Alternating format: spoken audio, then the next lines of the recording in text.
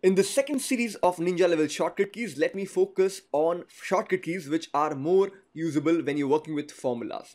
To start with, I will be talking about F2, function key F2. In case you are writing any formula, let's say some formula, and you selected certain cells. Now, when you choose a particular cell, often you would want to double click and see what's inside it. Well, you can press function key F2 to be able to see what's inside it, see the entire formula parameters. So this was function key F2. Apart from this, if you want to repeat your last action in terms of formatting, for example, my last action was coloring a cell yellow. And if I choose another cell and press function key F4, notice it repeats my last action. Now F4 function key is also used to select a particular cell and freeze it using the dollars component. So if I keep on pressing F4 at this moment, notice the dollar is appearing with multiple different combination. Now this has been discussed in detail when we will be talking about cell referencing. So that was function key F4 to repeat your last action, and also F4 to put dollars inside the formula, to be discussed later. Apart from this, let me take you to the sample data 1 case study. Here you have a series of formulas thrown across, talking about sales, talking about cost, the average cost, profit, etc. If ever you get some file like this which has so many calculations thrown across, you initiate your work by doing what?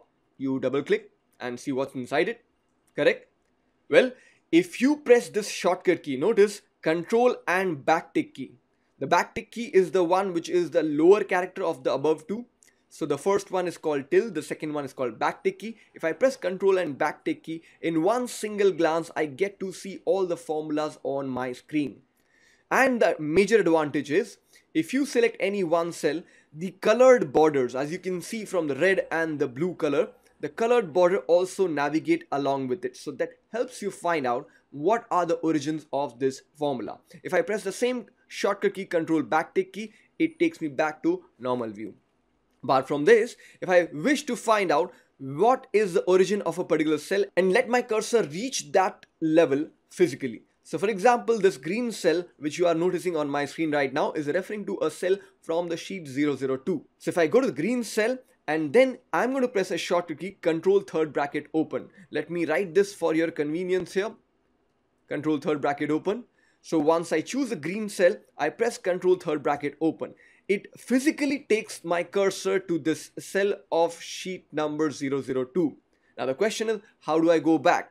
Especially when you are working with different worksheets with a good amount of numbers in it, high complexity level. Then after coming back to this origin, press F5 and blindly press enter thereafter. It takes you back.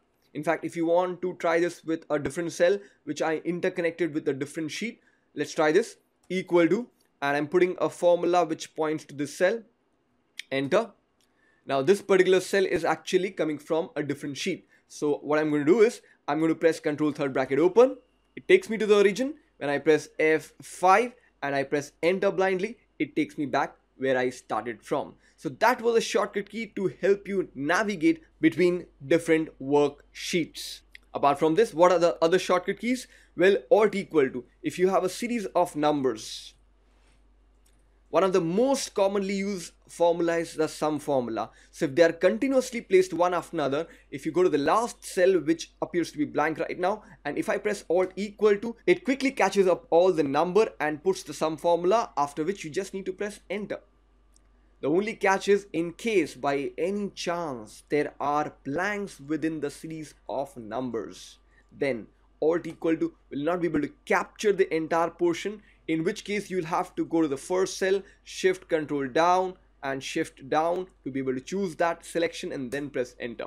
Next, any formula that we'll be working with in the video series that are about to be shown to you, we'll be using a couple of techniques to help you navigate with the formula parameters quickly. For example, if I write equal to VL, notice the parameter drop down says VLOOKUP already. I just need to press the tab key to auto complete this.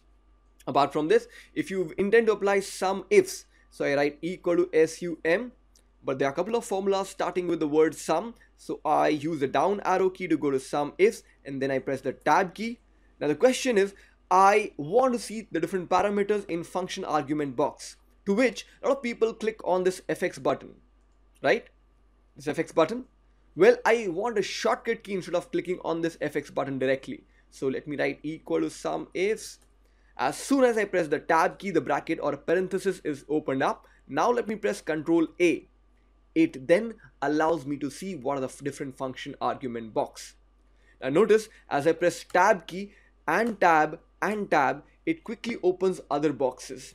If I want to move upwards, then shift tab, shift tab, shift tab. And as you can see the movement of the cursor defining how shift tab and tab directs the position of the cursor. Let's assume that you have written a basic formula which involves summation of a couple of numbers, and you have closed the bracket and pressed enter. Now once a formula is written, you want to go back to the same view function argument approach where you can see the different parameters put in. So either you select the cell, click on FX, or else you keep the cell selected and press Shift F3. I'm going to press Shift F3. There you go. This will take you directly to the function argument box, and that's where you see the different parameters and input. So do practice this because these are shortcut keys that I'll be using in my sessions, and I want you to use this while you're working on different files at your office. I hope you enjoyed our YouTube videos, and I really appreciate that if you could subscribe to our videos, which will also encourage me to give more such videos in the times to come. And you can also watch some of our popular programs which have been liked by a lot of viewers. See you soon.